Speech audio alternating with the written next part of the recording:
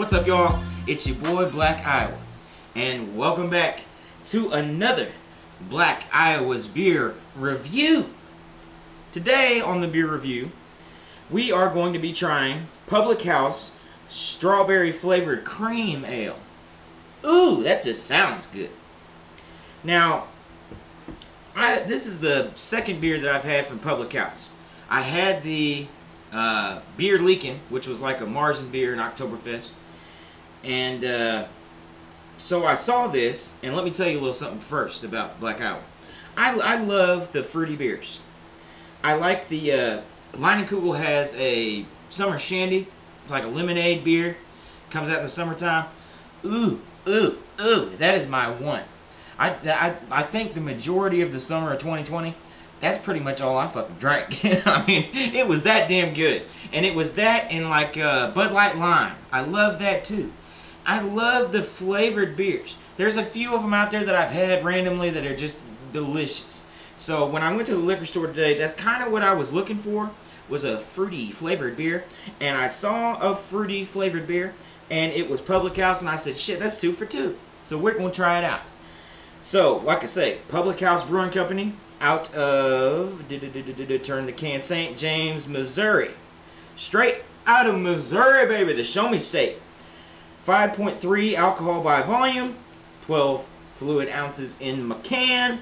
And also, let's look at the can for a minute. It's got a bear on there, boy, and he's listening to records. Shit, that looks like me. But the thing of it is, I love the artwork on these cans. It's not only that the beer is usually pretty good, but the artwork is awesome too. And like I say, I paid, I think after tax it was around $9 for a 6-pack. But you know what? If it's anything like the Beer Leakin', it's going to be worth it. So, let's stop flapping our jaws and get to the cause. Go ahead and pop the top like Alan Jackson would.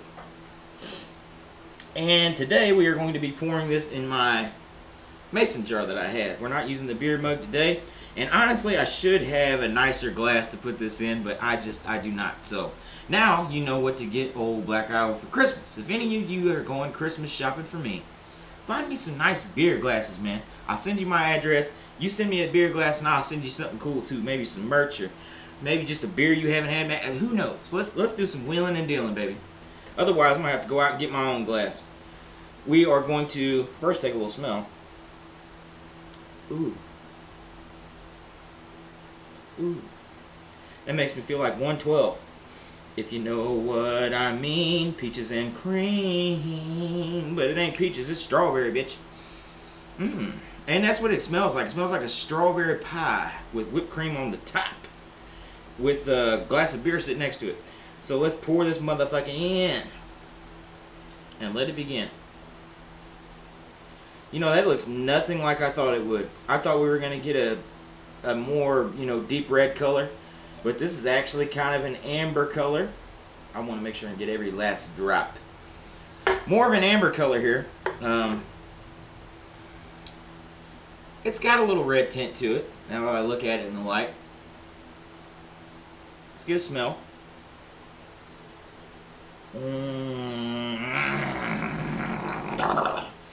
Yeah, very fruity.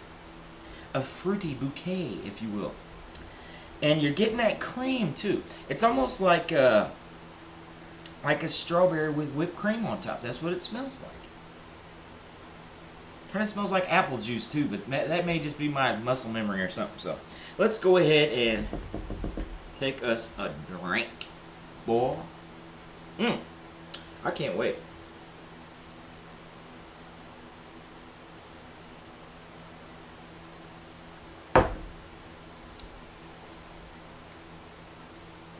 Oh. Oh. Damn. Excuse me. I'm going right back. I'll talk to you in here in a second. Good Lord, that's good stuff. Ooh.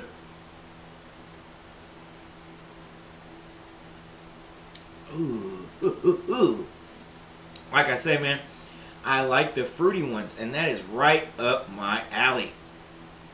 If I was to create a beer, it's pretty damn close to what I would do. You know, the thing about it is, when you get these fruity beers, it's really hit or miss. You're either gonna get, and not either, but I mean most of the time, you're gonna either get one that is like, the fruit came along and farted in the fucking beer, and it's just that little, you know, hint, you know, the fruit might have walked by the beer and breathed on it one time. Or you're gonna get one that's so fruity that the beer's just non-existent, and it tastes like a fucking fruit drink. You don't want either of those, really. Not if this is what you're going for. Once again, Public House. I love you, baby. You knocked it out of the fucking park again. This is awesome. You get that good strawberry sweet flavor right off the bat. And as soon as you're like, man, this is really sweet, then comes the beer. And I don't know what the base beer is that they use for this. Really good. Really, really good. You do have that hoppy bite at the end, which kind of makes it, you know, carbonated and whatnot. So good. I really enjoy this fucking beer. This is one that I would get again. And you know what? It's kind of like, it's crazy that I found this. Here in Missouri, it's November, you know. But there again, we're in Missouri, and it snowed last week on a Monday, and then today is a Wednesday, the following week. It's like 70 degrees outside. So it's you know, it's second summer coming around. So why not enjoy a nice summer tasting beer? One more sip there, just for old dad here. Man, I'm really enjoying this. I mean, and we've had some other beers on the show, but I am really enjoying this.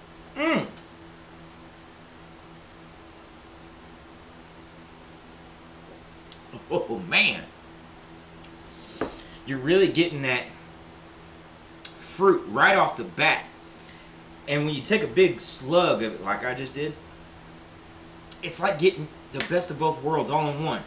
It's the fruit, it's the beer, it's everything that you want out of a fruit-flavored beer. And with the cream ale, it's got a great mouthfeel. Very smooth. So, first of all, we'll say a food pairing. A food that I would like to have with this is like an Italian sandwich.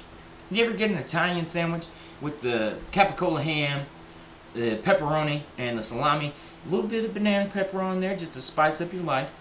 Lettuce, you know Italian sandwich, because that's like a fresh garden sandwich, and this is like a fresh beer, very fresh.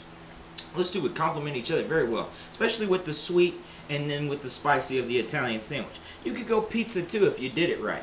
Don't be getting no, I want a pepperoni pizza. Shit, if I'm paying for pizza, I want the whole garden on my shit. This is awesome. So we're going to go ahead and rate this at a 9.5 out of 10, man. Very, very impressed by this. Very impressed by this. The only reason I don't want to give it a 10 is because, hell, I want to have a little dignity, don't I? I don't just want to be over here kissing its ass, but I'm doing everything but. I love you, baby. Public House, you've done it again. And I've done it again. Which means that this is all I have to say about this beer. And so that brings us to the end of this episode of Black Iowa's Beer Review. Make sure to like and subscribe and follow me on social media. You can watch all my past beer reviews right here on my YouTube channel. Y'all have a good one. Enjoy your beer. Enjoy your day. And I will see you next time, baby. Goodness gracious.